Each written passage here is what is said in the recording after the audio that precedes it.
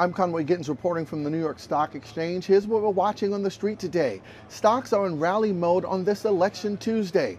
October data from the Institute for Supply Management showed the massive services sector expanding for the fourth straight month. On the corporate front, AI software darling Palantir topped forecasts and boosted its full-year outlook.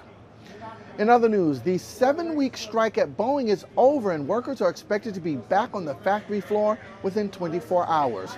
A majority of the members of the International Association of Machinists voted to accept the deal, but at a much lower rate than the noes on the two previous votes. Nevertheless, this contract comes with a 13% raise right away, followed by a 9% raise for each of the next 2 years, and then a 7% raise for the final year of the contract.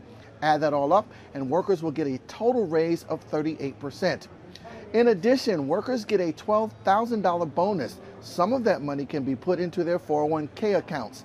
The union did not get one of its big asks, the return of an old-school defined benefit retirement plan.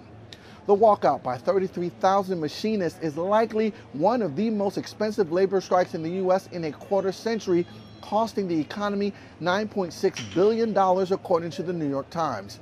Boeing CEO Kelly Ortberg is ready to move on to what's next, saying in a statement, quote, "There is much work ahead to return to the excellence that made Boeing an iconic company." Top of the list, fix the safety and quality control issues that have marred Boeing since deadly plane crashes in 2018 and 2019, and an incident in 2024 when a door panel blew off mid-flight. That'll do it for your daily briefing. From the New York Stock Exchange, I'm Conway Gittens with TheStreet.